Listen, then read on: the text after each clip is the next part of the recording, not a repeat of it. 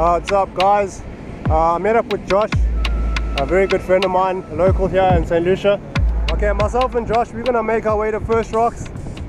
It's a bit of a hectic day. The sea's extremely dirty. I think it has to do with the river mouth. So we're hoping when we get there that we can actually do a bit of fishing, because at the moment, yeah, it looks pretty bleak. I'll show you what I mean.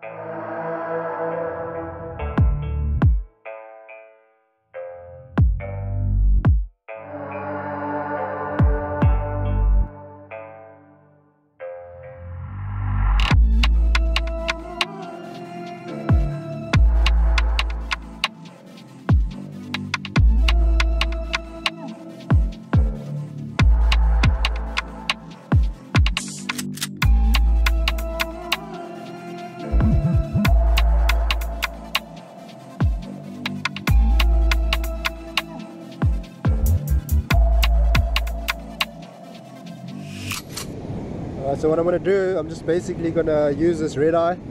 I'm going to use the head. I don't have a dingle, but I have made a bite trace, and I'm going to use the head with this circle, and I'm going to cut cutlets and make it like a ball bait, because I figure the water's dirty. So what I'm thinking is throw for like a shark or even a spinner, anything. But I doubt we're going to get any edibles in this dirty water, but you never know. But I do know with dirty water is the sharks tend to chow, the browns and things like that. So we're going to put this red eye on this hook, and with a bit of cutlets. You know, dingle does help, but without a dingle it's not a train smash. You can always make it work. So yeah, guys, this is the bait presentation I'm going to show you. So what I do first is I cut the head just like that, just behind the gills, and that will be my base. Alright, and then what I do then is I measure the cutlets I want to cut. So the head and the cutlets should be kind of proportioned, so the cutlets should be about so big. Alright, so what I can do is just split that in half, and that will be basically the size of my bait once I'm done.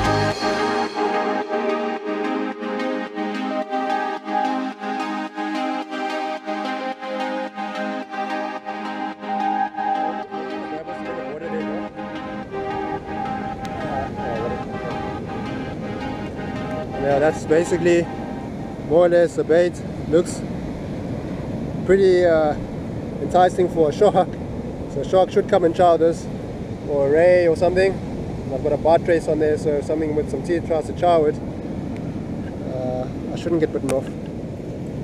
That's more or less the bait.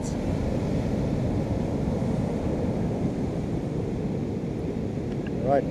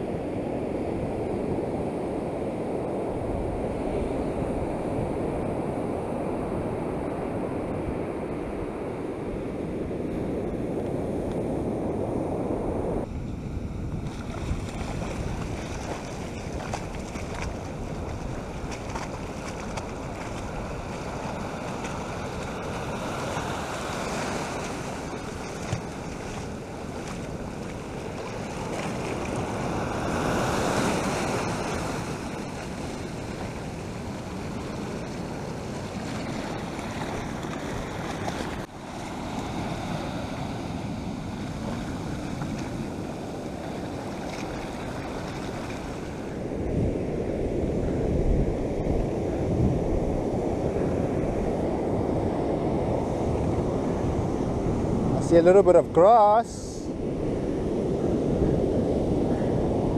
Might have to throw another shot just now. Let's give it another 10 minutes, maybe 20 minutes. Nothing shows any commitment, then we'll change baits and throw another shot.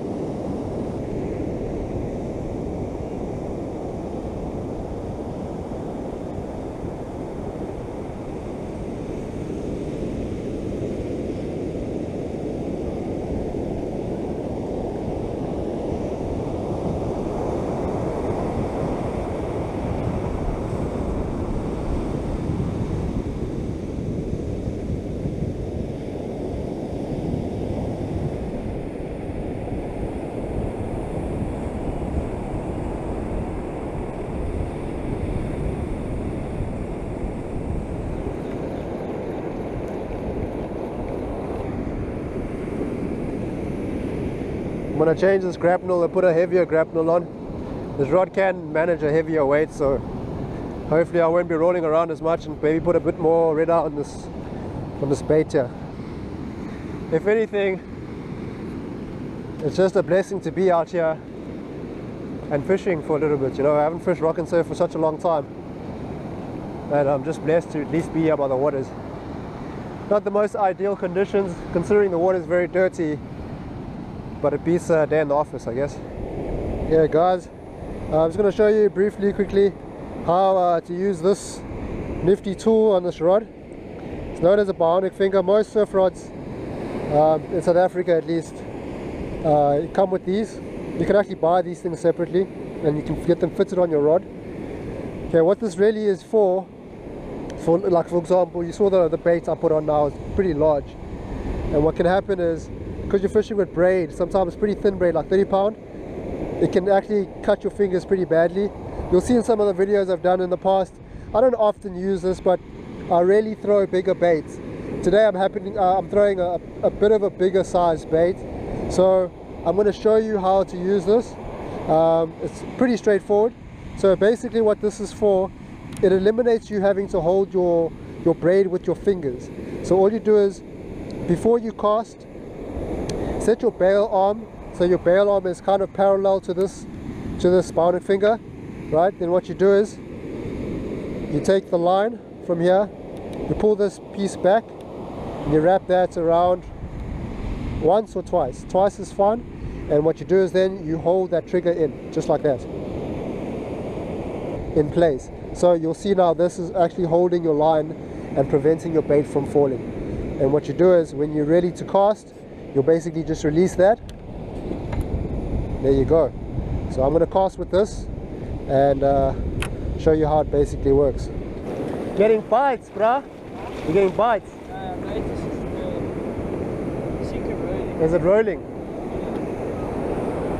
And I wish I had grapnels here. I should have come prepared. But keep throwing in, we'll see what happens. You want to try that side? We can. Let's wait a bit here, maybe 20 minutes, 30 minutes. Stronger, yeah, for the rocks. I don't know why. We've decided that we're going to move a bit up. The current's a bit pretty hectic this side. So we're going to give it another 20 minutes and then we're going to start walking past those rocks. Okay, we're winding up quickly. We're going to walk past those rocks over there and see if maybe there's a better spot. We only have limited time. We're not going to stay here till dark.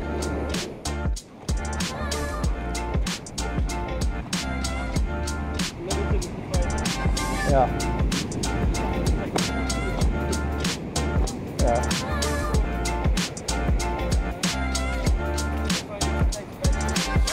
Yeah, sure. Gonna go first. Lead the way, bro.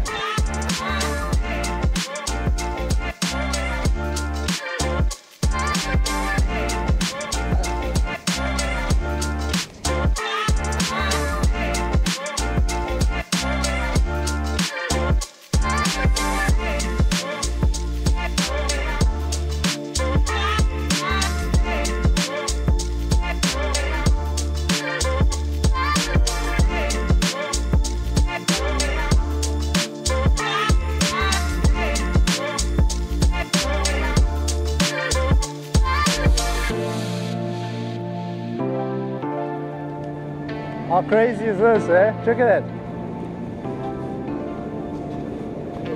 That is insane, dude. How's this? How's this camping spot, O's? This is pretty legit, dude.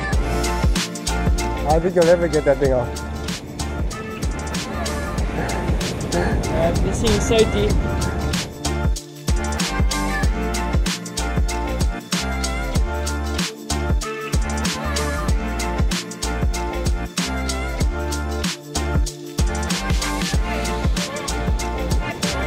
Pretty cool, eh?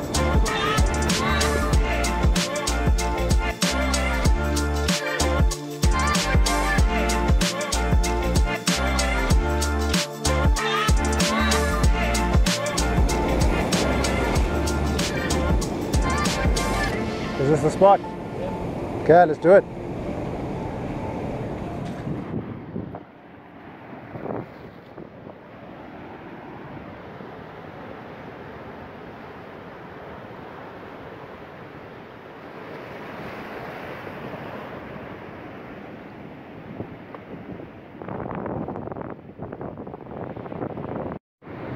Okay guys, as you can see it's getting a bit late.